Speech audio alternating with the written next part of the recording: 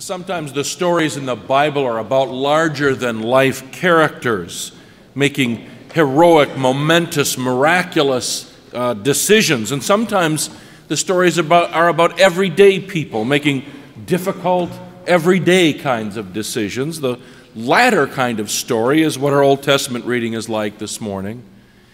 Naomi is nobody famous, just a woman who fell in love with somebody from another country, married him and moved to his home. They have children together, 2 boys. But then tragedy enters into their family story. Her husband dies, then one of her sons, and then the other. And a widow in those days of crushing patriarchy without sons was doomed. She had no means of supporting herself. She seemingly had no future. All she had left were her 2 daughters-in-law. Out of loving concern for them, she tells them to go away, leave, find other husbands, find another way of supporting themselves in these difficult days. One of them obeys her, but Ruth, her other daughter, makes another choice. Do you hear what's happening in this story? Do you understand the choice that Ruth makes here? It's a choice made not out of safety, but a choice made out of loyalty with her mother-in-law, to be in solidarity with her suffering, with her vulnerability, with her uncertain future. It's a choice made out of love. Ruth stayed with Naomi out of love. The Apostle Paul tells us about many aspects to love. This story tells us about one I want us to think about this morning: loyalty, the loyalty of love. Ruth travels with Naomi back to her hometown in Bethlehem. That story should make you think about 2 other travelers to Bethlehem. And because Ruth and Naomi are so smart, so hardworking, so strong, such wonderful women, they make a future together.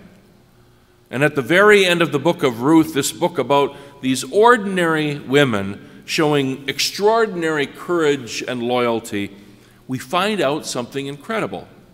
Ruth was the great-grandmother of David, the king of Israel. In this way, we find out that Ruth's choice, this ordinary woman, this choice out of the loyalty of love, doesn't just change Naomi's history, it changes the history of an entire nation. An old woman named Mrs. McNeil walked miles and miles through the farmland of Ontario in the early 1900s. She was bringing Bibles and pamphlets and the gospel to the families in the open country out there. An 11-year-old girl named Ethel Nelson was so touched by Mrs. McNeil's loving words that she followed her to a revival meeting. There, her life was changed. She wanted to follow Jesus Christ the rest of her life after that meeting.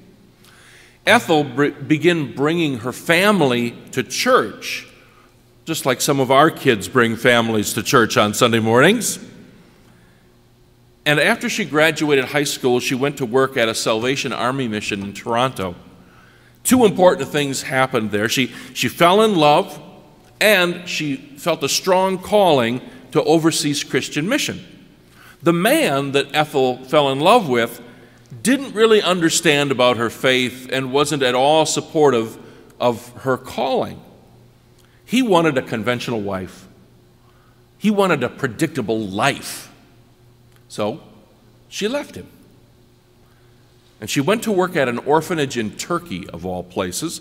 Before she left, she and every young woman going on that mission were forced to make one promise. While they were there, they would not fall in love with the natives.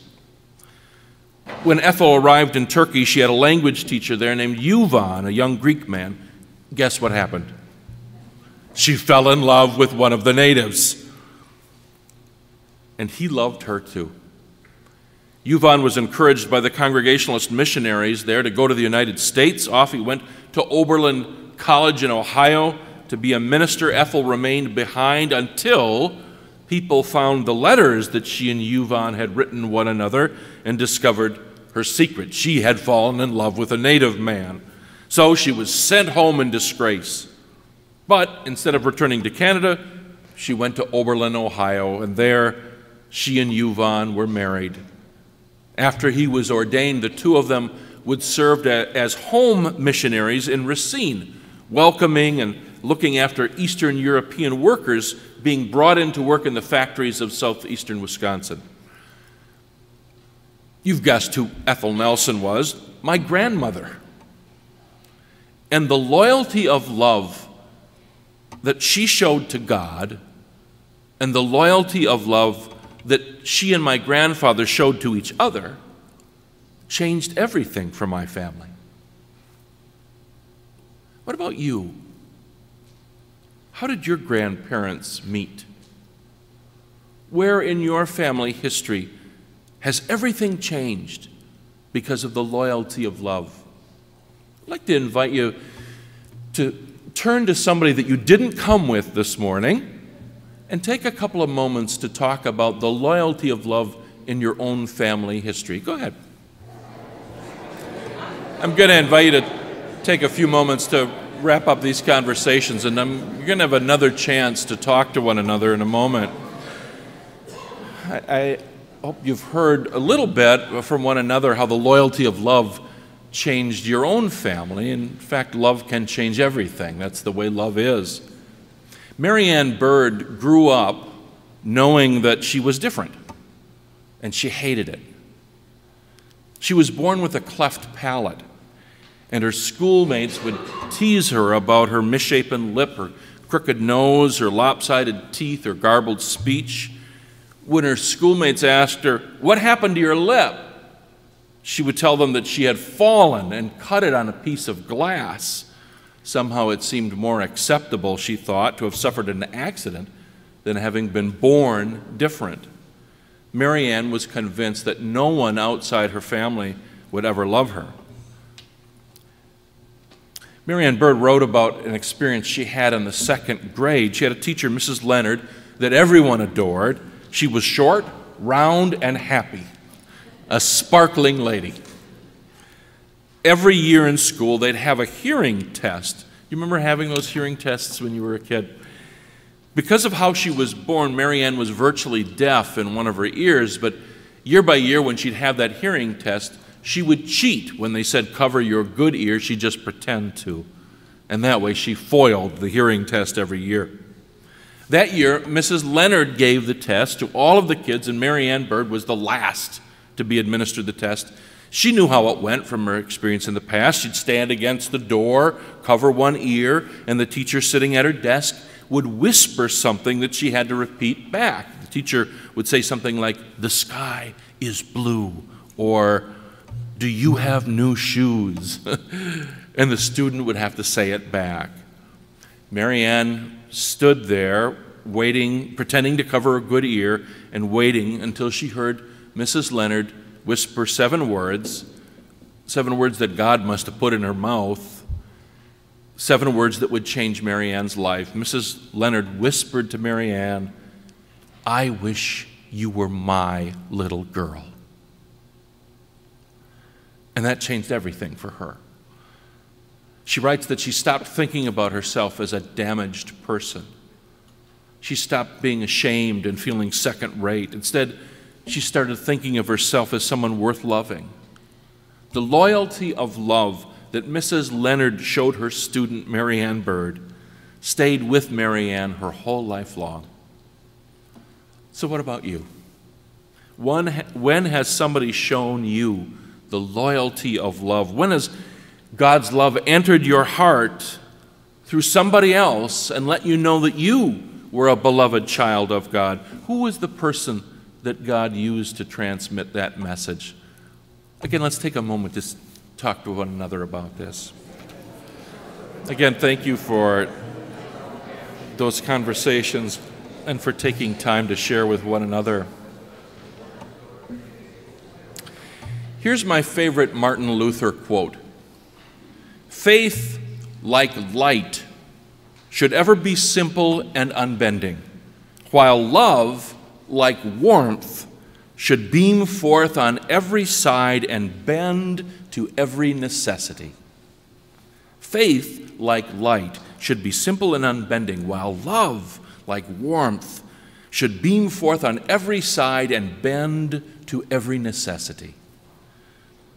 In 1981, when President Reagan chose then Judge Sandra Day O'Connor to be the first woman to serve on the Supreme Court, a reporter from the Ladies' Home Journal asked her husband, John, how he felt about playing a supporting role to his more famous wife. This is how he responded. Sandra's accomplishments don't make me a lesser man, they make me a fuller man. Justice O'Connor retired in 2006 from the Supreme Court when the symptoms of her husband John's Alzheimer's disease accelerated. A year later, in 2007, a year of her caring for him, she let it be known that her husband, while in a health care facility in Arizona, had developed a romance with a fellow patient. Justice O'Connor and her husband showed a loyalty of love that humbles me.